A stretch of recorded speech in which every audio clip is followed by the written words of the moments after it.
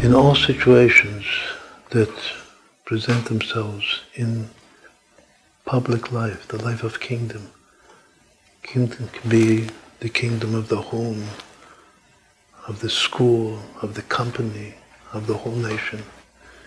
In all situations, the leader, the king, has to be in control. He has to show his people that he's on the top of what's happening, whether it's good or the opposite.